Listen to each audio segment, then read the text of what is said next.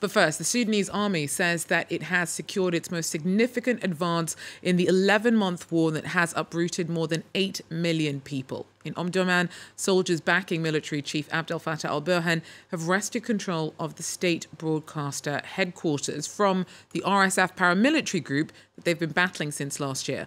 Battles have continued despite calls from the UN for a truce to allow desperately needed humanitarian aid in during the Muslim holy month of Ramadan. Our regional correspondent tells us more.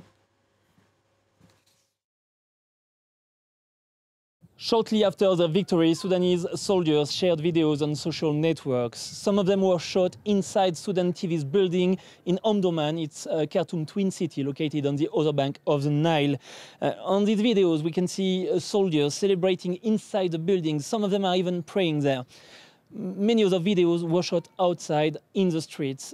Dead bodies lie in the street. We can see dozens of military trucks destroyed and even more civilian cars completely destroyed as well. So it's a victory for the Sudanese military. But is it going to change anything to the war in Khartoum?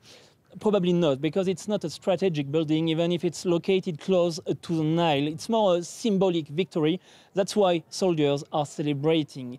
During the past week, the Sudanese army has been claiming several victories in Omdurman. The soldiers say that they are pushing back Rapid Support Forces members.